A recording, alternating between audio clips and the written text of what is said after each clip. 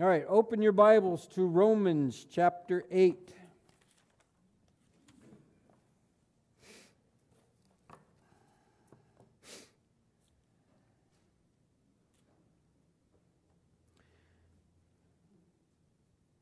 In this letter to the Romans, Paul has taken us from how we got to be in the mess in the first place.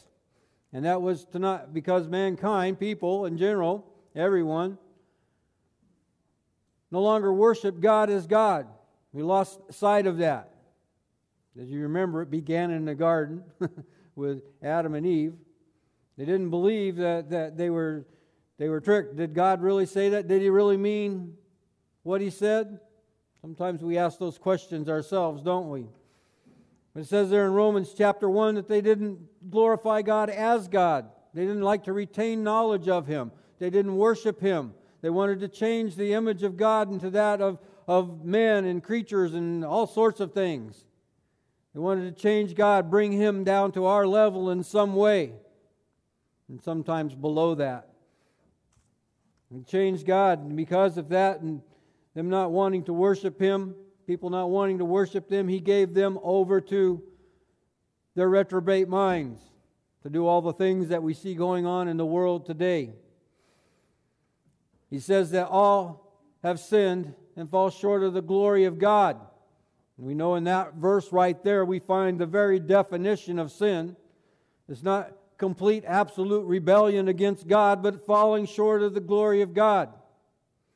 And I think when we look at that and understand what that means, we don't have any problem at all putting ourselves in that category of all, because all does mean all. Fall short of the glory of God, even though we may try, we fall short. And then he tells us that the wages of sin is death. Not just that physical death of the body, but separation from God. We were born spiritually dead. We were born condemned of sin. And only by accepting the free gift of life that Jesus gave us, that free gift of salvation that He bought for us when He went to the cross and paid the price for our sins, so that He could forgive us. That debt had to be paid. And Jesus came and paid that price on that cross. He who knew no sin became sin for us. Our sin, my sin, your sin. Anybody ever ask you who put Jesus on the cross? You make sure you tell them that you did. Because it was for your sin, for your transgression, for your falling short of the glory of God, that He was beaten and nailed to the cross.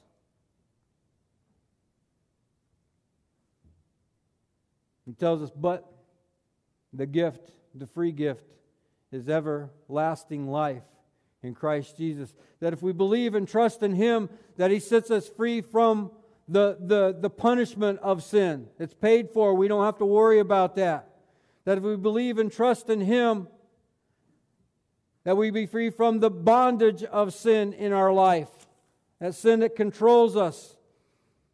That we now have the choice to present ourselves to sin as slaves or to righteousness as slaves. We have that choice now in Christ Jesus. Talks about how we are born again. And now that the old man, that old sinful person, has died and passed away, crucified with Christ, and to reckon ourselves dead to sin, but alive to Christ. We put off the old man and put on the new, the Christ, that we're born again. And make no mistake, you must be born again. Jesus very plainly states that in John chapter 3 as He's talking to Nicodemus. So that which is born of water or flesh is that. And that which is born of the Spirit is spirit. And you must be born again to enter the kingdom of God. And in that new nature, that new creature, not a revised old one, not a remodel job,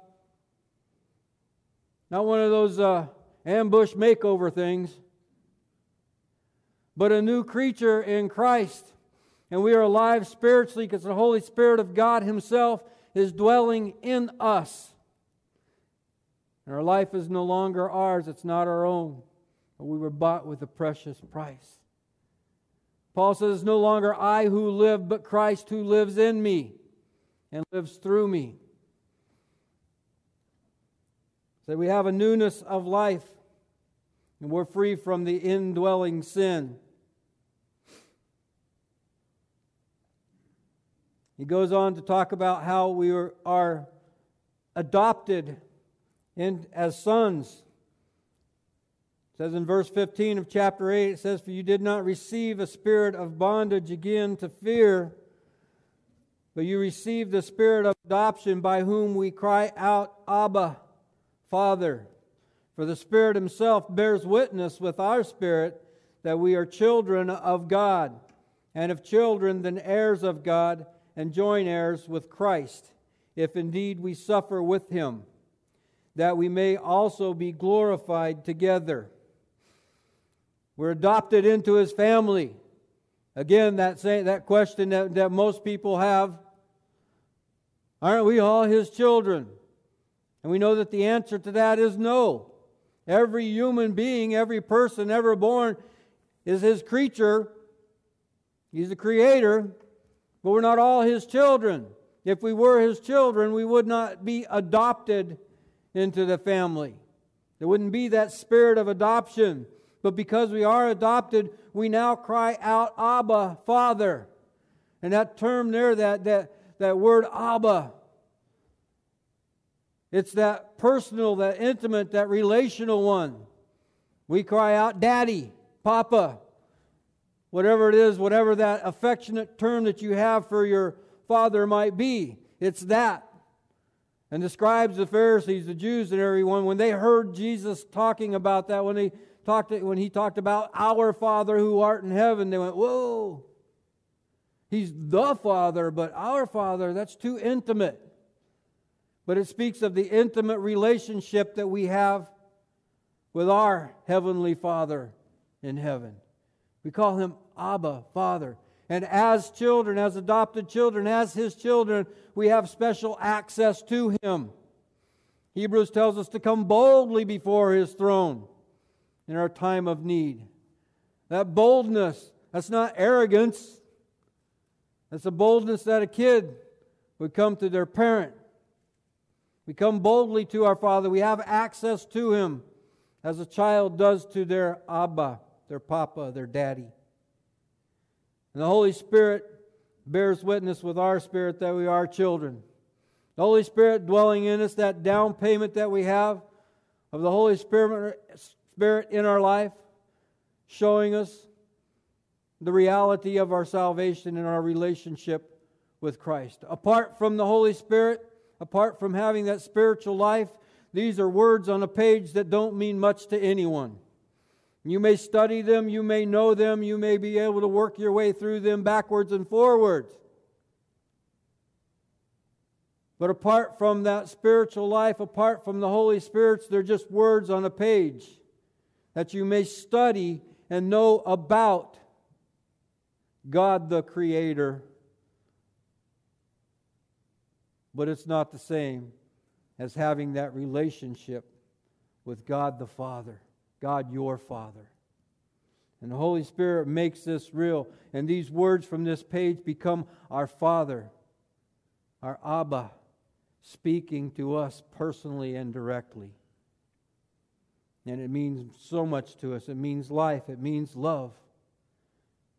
It grows us. It nourishes us. It nurtures us. No other words on paper can do that. It's the Holy Spirit that bears witness. And if we're children, it says in verse 17, then heirs of God and joint heirs with Christ. That privileged access that we have.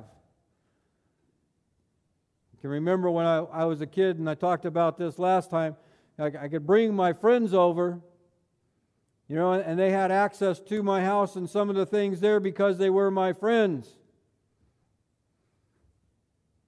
But it wasn't the same as me and the access that I had to my house, my Father's house. I could go over to the refrigerator, pop it open, and look around in there and dig out whatever I wanted and eat. I could share that with my friends. But they didn't have that same access. They didn't have the same access, the same relationship that I did with my Father. That we're heirs because it was ours. It says there in the last part of verse 17, it says, if indeed we suffer with Him, that we may also be glorified together. Now that doesn't mean that you're not saved unless somebody beats you up for being a Christian. Although that happened to Paul quite regularly, it seems. All kinds of things. But it means that if we're willing to make that stand, if we're willing to, as Jesus said, deny ourselves. That right there is often a very difficult thing to do, isn't it? Deny ourselves. Sometimes physically. Sometimes in the way that we think. It says that we need to have our minds renewed. That we be transformed by the renewing of our minds. By being in the Word. Sometimes that means denying how we feel. Because our feelings don't always line up with what the Word of God says that we ought to do. And sometimes we need to deny that. And do that. It's about self-denial. And making that stand for what we know to be right and true in the Word of God. We don't suffer much, do we? Sometimes verbally. There are those that talk about the things that we believe in as Christians, call us foolish for believing all that old stuff. Some of the things that we believe in, some of the places where we make our stands for what the Word of God says is right and wrong. Some would call us haters because of that.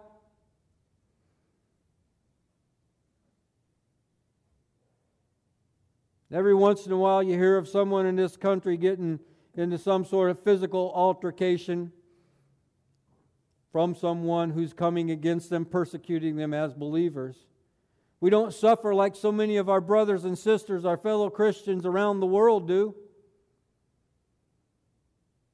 Where it means oftentimes their very life, their livelihood, their families, and those that are closest to them to make that stand for Christ. We suffer if we're willing to deny ourselves and take up our cross, no matter what it costs us temporarily, to follow Him. We're willing to make that sacrifice, as it were.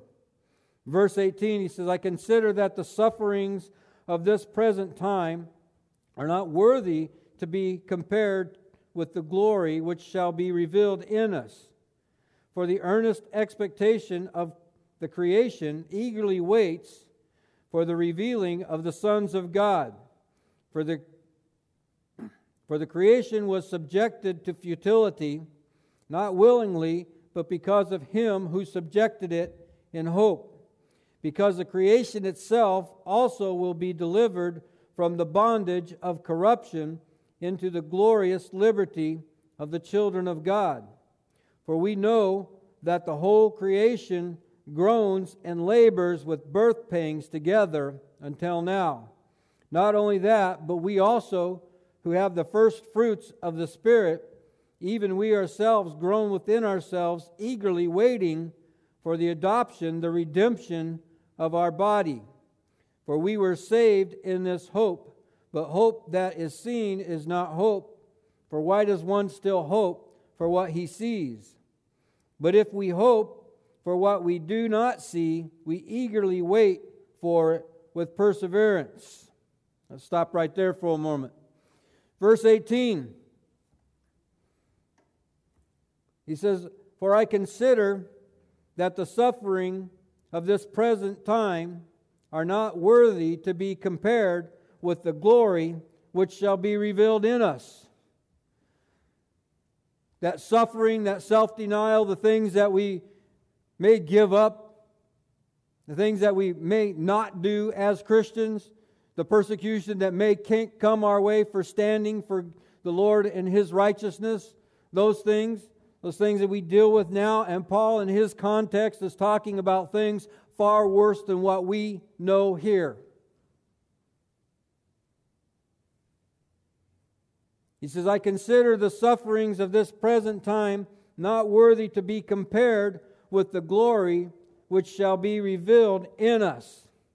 What could we give up now that would even come close to what we gain in Christ? What does the world have to offer you now? We sing that song, more precious than gold and silver and all that. What does the world have to offer you now that is worth more than the blessing that we have in Christ and being obedient and following Him? There are many of us that as we get saved and we come to Christ and we live our life, we find that there are relationships in our life that maybe we have to put down or put aside and deal with in a certain way. And sometimes that's difficult. Sometimes it's hard to put distance between us and them. And yet sometimes that's exactly what we need to do. Sometimes we find ourselves in situations where we have to do things that we wouldn't normally do. You know, like get up early on Sunday morning and come to church. When after all, you know, maybe one of your favorite teams is playing sports someplace.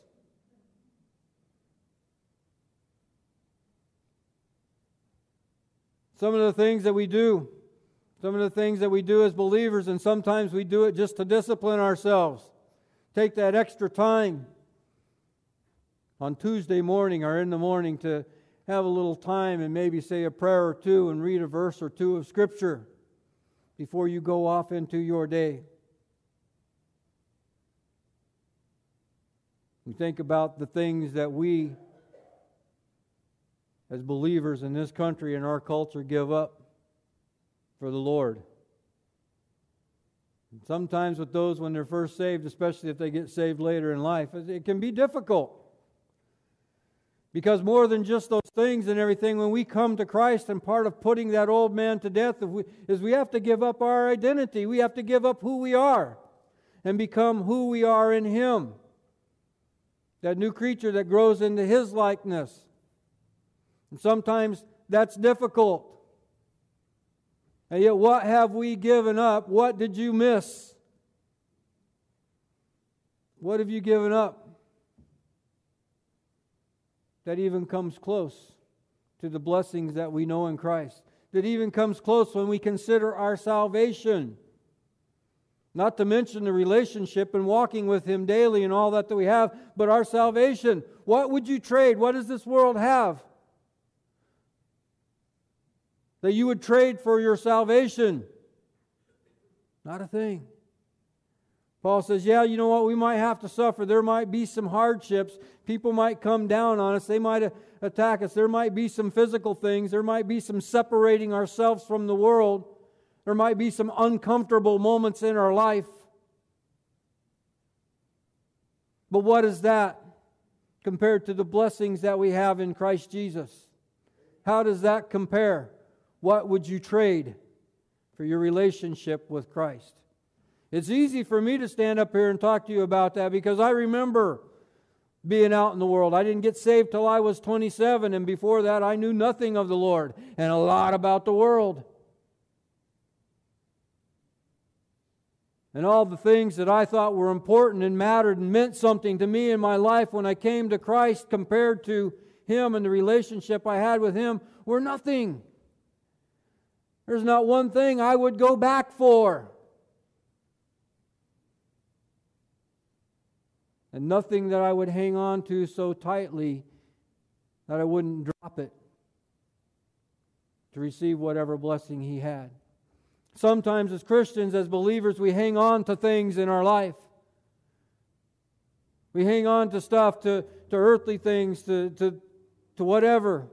And the Lord says you need to set that down. You need to not depend on that. You need to not value that so much. Those things that come dangerously close sometimes if they are not idols in our life. The Bible tells us that Jesus said, if you don't hate your father, your mother, your wife, your children, and all those compared to our love for Him, then you're not worthy. That doesn't mean you got to hate Him and be mean to Him. But if that relationship with Christ Jesus is not more valuable than those, then your heart is not in the right place. And if that relationship with Jesus Christ is more valuable, more important, and comes first in your life, then all those other things, all those other relationships will be what they should be, will be what He's called them to be, will be blessed by Him. Many times we find believers that get into relationships that they ought not be into. And they go, this is great, this is nice, and it may be the best relationship you've had, but if it's not a godly one, then it's not the best that He has for you. Amen. What can we give up? What can we put down? What can we lose in this life that compares with the blessing of Jesus Christ? Even losing our life, even putting our life down, even losing our life, if He so desires to do that, to take our lives, to take us home. I've told you guys this before, man. If Jesus showed up right here, right there, and said, all right, who wants to go? Man, I tell you what, I'd be running over the top of you guys to get there. I wouldn't even go around this pulpit. I'd jump right over it. Let's go. Take me now. But unfortunately, there are people, there are believers that would say, but wait. My spouse, wait. My kids, wait. My dog? No, not the cat. What would those things be that would hold you back, that would prevent you, that would make you hesitate to leave this and go be with Him? What do we have to lose in this life that is not worth the blessing of our salvation, let alone the promises of everlasting life with Him? Paul says, I don't consider the sufferings of this present time are not worthy to be compared with the glory which shall be revealed in us. And we catch a glimpse of that. What would you trade for your salvation? Verse 19. For the earnest expectation of the creation eagerly waits for the revealing of the sons of God. For the creation is subjected to futility, not willingly, but because of Him who subjected it in hope. Because the creation itself will be delivered from the bondage of corruption to the glorious liberty of the children of God. Creation itself is affected by sin. When sin entered through Adam in the garden, creation was affected by that. It's changed, it's different. We were going out there yesterday morning, heading up to Table Mesa at right about 7 o'clock in the morning. It was just before we left the Denny's parking lot, and Danny and I are looking at this beautiful sunrise and the clouds and everything, and that's a great thing. And we look at that and we say, praise God. But that beauty, that we see, those things that we take in and cause us to be inspired, cause us to stand in awe of our Creator, are messed up, corrupted, corroded, condemned, contaminated by sin. Not only did, when sin entered in the world, did it break the relationship between man and God, but it broke creation. It broke creation. Creation moans and groans, and sometimes we understand that, earthquakes and things, right? Maybe. Creation eagerly awaits for the revealing of the sons of God. When things are renewed, when things are put back the way it is, creation wants to be redeemed. For creation was subject to futility, not willingly, but because of Him who subjected it in hope. Creation was subject to futility. Look at Genesis chapter 3.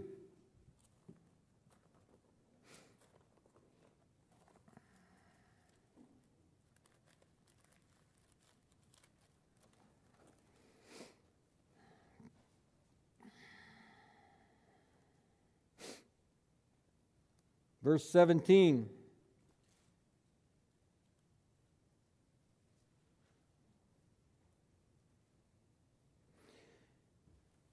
Then to Adam he said, because you have heeded the voice of your wife and have eaten from the tree of which I commanded you, saying, you shall not eat.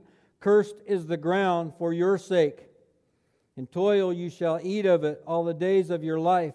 Both thorns and thistles it shall bring forth for you, and you shall eat the herb of the field. And in the sweat of your face you shall eat bread till you return to the ground, for out of it you were taken, for dust you are, and to dust you shall return.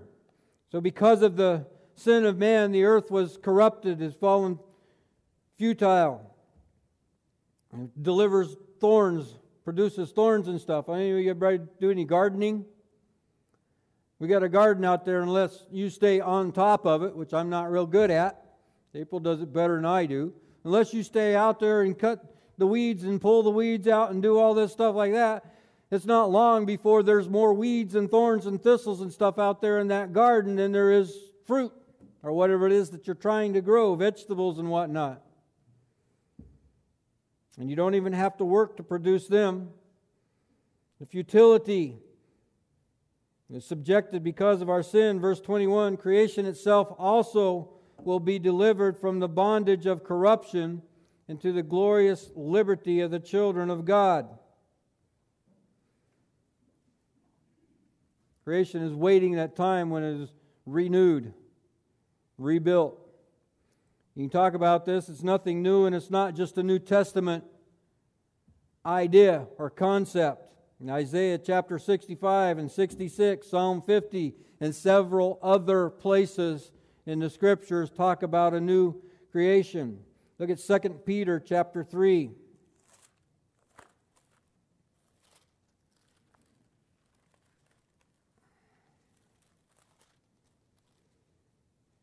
Verse 10.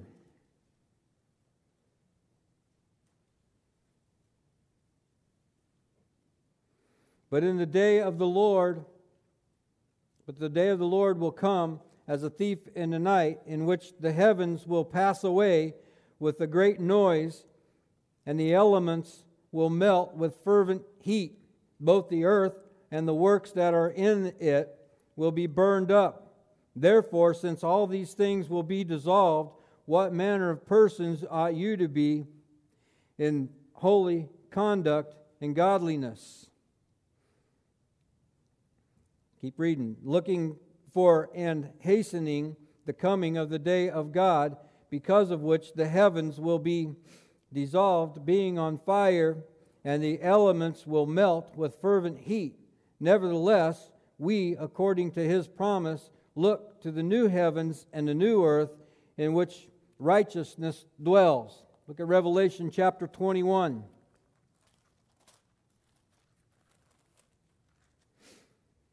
Verse 1.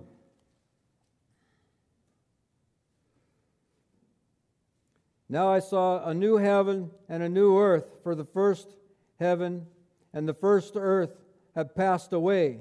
Also there was no more sea. Then I, John, saw the holy city, New Jerusalem, coming down out of heaven from God, prepared as a bride adorned for her husband. I heard a loud voice from the heaven saying, Behold, the tabernacle of God is with men, and He shall dwell with them, and they shall be His people.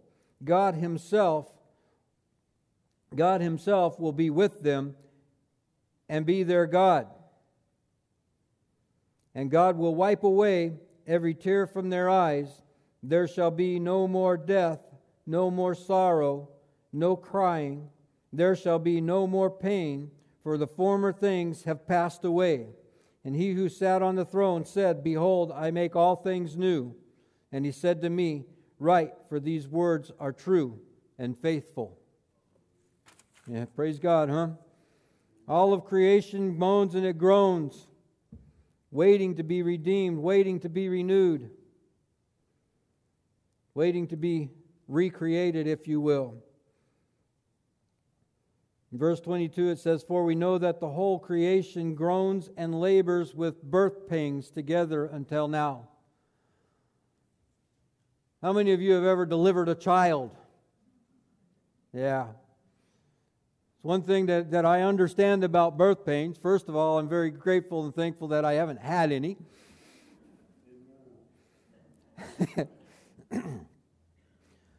But as time goes on, they become more severe and more frequent. And you watch this and you see this and you judge and you go, yep, that baby's coming. It's coming soon.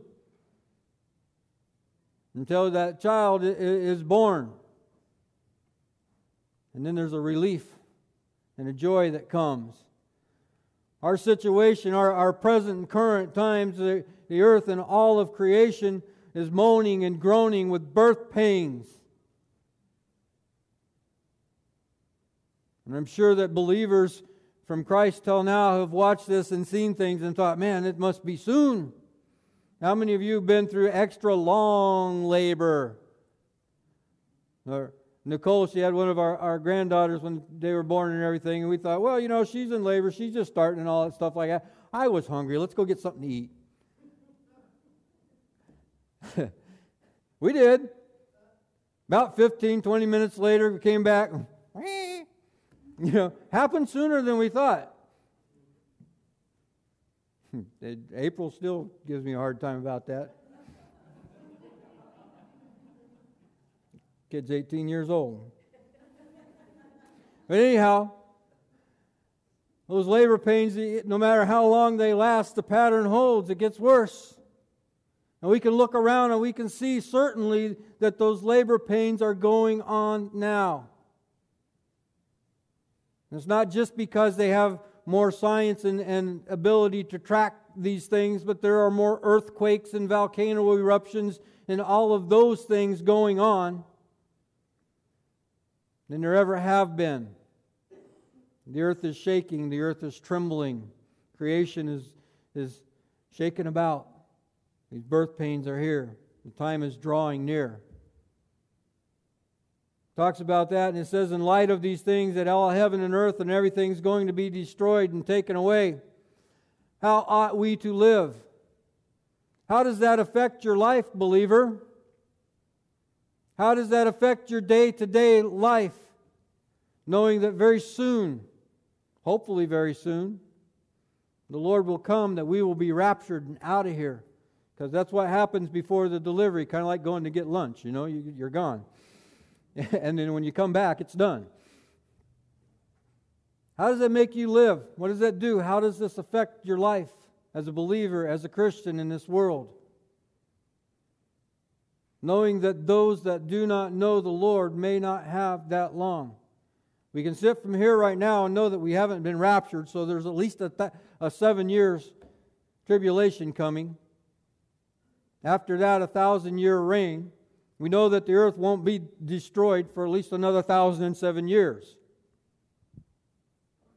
But it's coming. And it's certain. How does that affect our life as believers? Is there a sense of urgency, as we'll get into here in a little bit? Is there a sense of urgency for those that are not saved, that don't know the Lord?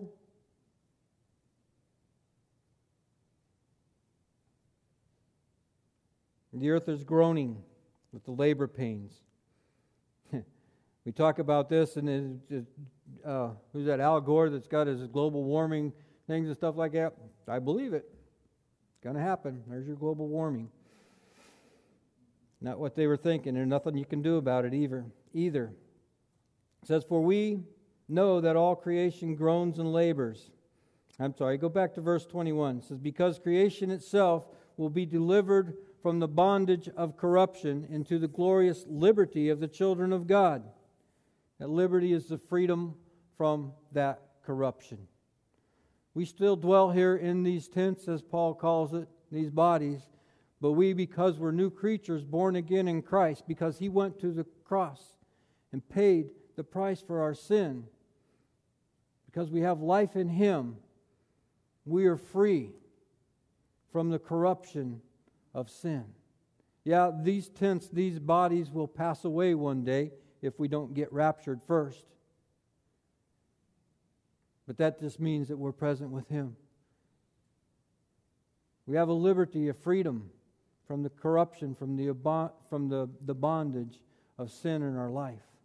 How does that change our life? How does it change the way that we live in the world around us? How does it change our sense of urgency for those who don't know Christ? If all of creation is moaning and groaning, what about us? Not complaining about the way things are, but longing for the righteousness of Christ. Jesus says in the Beatitudes, "Blessed are those who hunger and thirst for righteousness, for they will be filled." And what the world needs to see in all these times and all these things that are going on are believers who trust in their Father and His love for them. Believers that are willing to share that hope that they have in Christ Jesus and invite others to join them. Because the birth pains are growing more severe and more frequent.